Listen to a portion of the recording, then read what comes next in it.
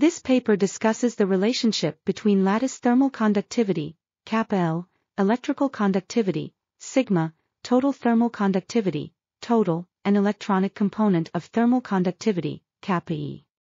The Weidmann-Franz law is used to estimate kappa E from sigma measurements, but significant deviations from the degenerate limit occur for non-degenerate semiconductors. A first-order correction to the degenerate limit of L can be based on the measured thermal power, absolute value of Seebeck coefficient S, independent of temperature or doping.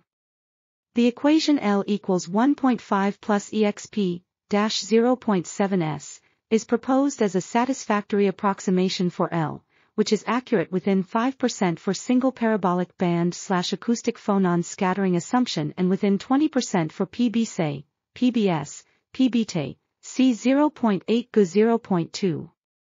The use of this equation for L rather than a constant value will significantly improve the estimation of lattice thermal conductivity when detailed band structure and scattering mechanism is not known.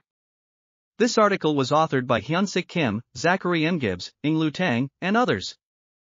We are RTCLTV, links in the description below.